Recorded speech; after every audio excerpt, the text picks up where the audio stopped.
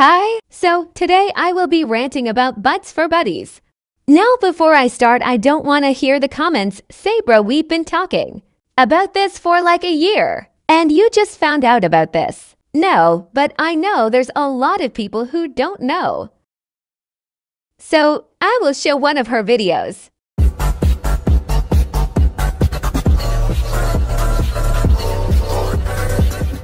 This absolutely disgusts me. And then she says that she's 10 or 11, which is obviously not true.